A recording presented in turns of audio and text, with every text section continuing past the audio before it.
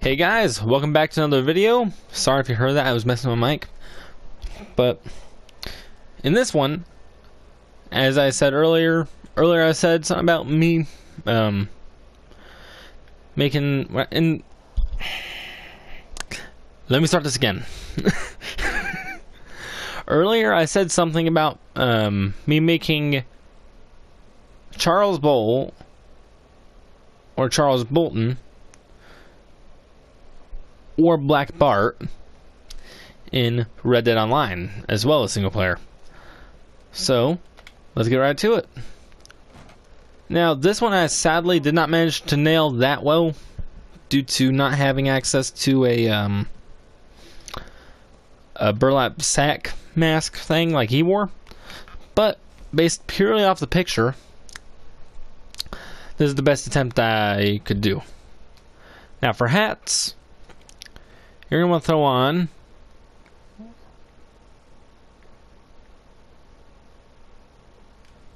the Western Homburg hat in black.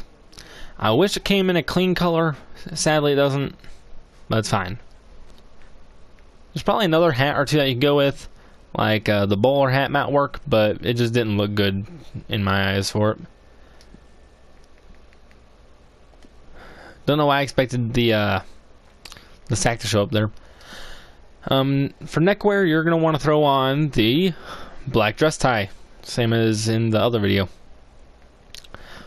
For coats, same thing as last time, black classic frock coat. But you do have a couple more options in the line. For example, you could go with the Antoine and this jacket if you wanted to. It doesn't actually look that bad for it. You could also throw on, if you wanted to,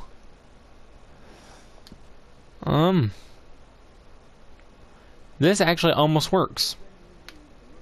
If you have the morning tailcoat and you want to show it off, you could go with that. Doesn't look that bad with it. Or you can go with the shotgun coat in as close to black as you can find.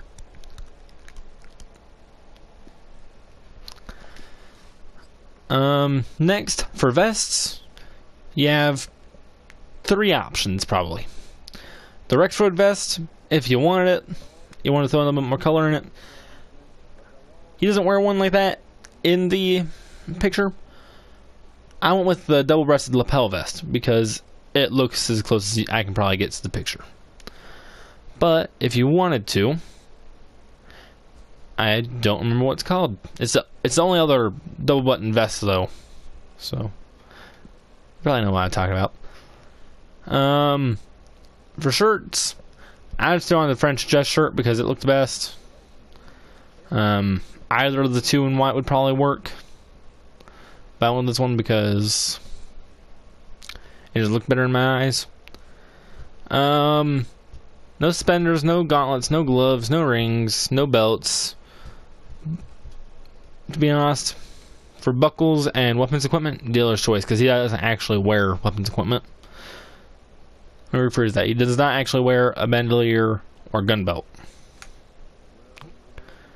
Oddly enough, he did carry a shotgun, but he never loaded it.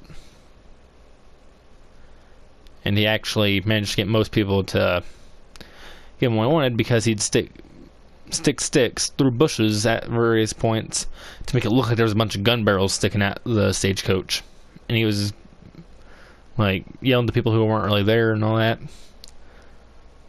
Pretty entertaining in the video I actually watched about him. But for pants, you're gonna want to throw on the tuxedo pants in black. No chaps. Boots, I just threw on the gaiters in black again. And no spurs because he didn't ride a horse. Now, let's head on over to the barbershop. And I'll show you what hair I'm using. This is what I meant by I probably nailed it better in online. There's an item here and I don't know where it is. I'll find that after I finish making the video. Kool-Aid Man! Hello. He is not Russian. And he kind of looks like a rip-off version of Agent Ross. For hair, mostly dealer's choice, so long as it's not long. And it looks like something a gentleman would have. I just went with the neat left parted because I figured it looked best. And I went with it in gray to in color 13 to match the beard. I don't actually believe that the pomade actually does anything or does much to change it. So for mustaches, I'll just tell you all the ones I think would work. I want the walrus because it matches his mustache the most in the picture. But if you wanted to, I guess you could also go with the barkeep, maybe. Not sure how much this one would work, but I could see it working possibly. Makes him look like Sam Elliott. Let's scroll on down. Couldn't really use any of those two.